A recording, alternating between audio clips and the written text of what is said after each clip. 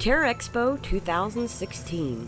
Boys and ghouls, you ain't seen one like it in SA before. The brainchild of Alamo City Comic-Con's Apple de la Fuente, this show was a frighteningly good idea. I think it's fun. I think we're a large horror community here.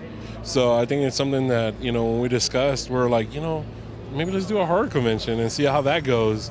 So that's what we're trying out. We're trying out Terror Expo, and from the crowd, it looks great. And I think it's for the genre that might not be into Comic-Con, but they love this genre. And so I think this is something for them. The expo had all the telltale signs that a good show should. Most notably, a huge celebrity presence.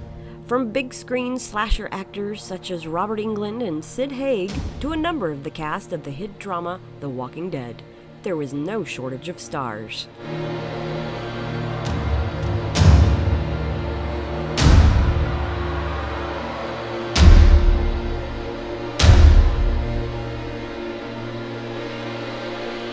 Sharknado was even represented.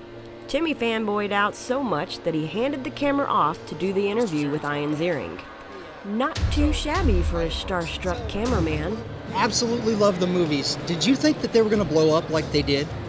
I couldn't have possibly imagined the success that these movies have attained. I actually, when I first read the first script, was thinking more of the complete opposite. That's the truth. An all-star cast. I get the feeling that people were asking to be in these films. Oh, absolutely. After the first Sharknado, we had a few cameos. The second Sharknado, people were clamoring from all over to be in the third, and there'll be a fourth Sharknado next summer. It's the biggest movie franchise that has ever been on the Sci-Fi Network. Do you still have the golden chainsaw? I so regret not taking that off the set that day, because everyone asks me, do you have the golden chainsaw?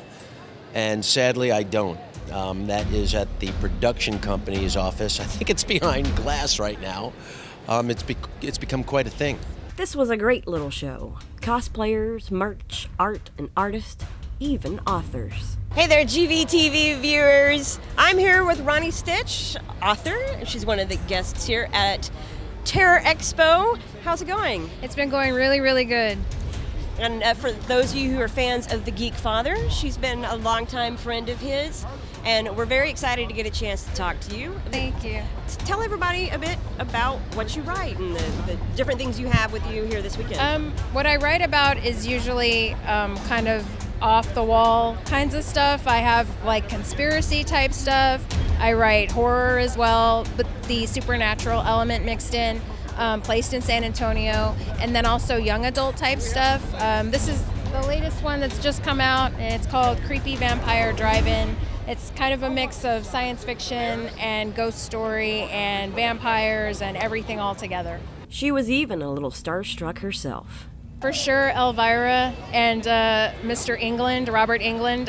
I keep peeking over there at them. I'm just fascinated, and I'm gonna have to geek out later and take my son to get Mr. Englund's autograph and maybe Elvira's, and try not to fan out too much on them. We GeekVengers look forward to the continued success and growth of the Terror Expo in the Alamo City.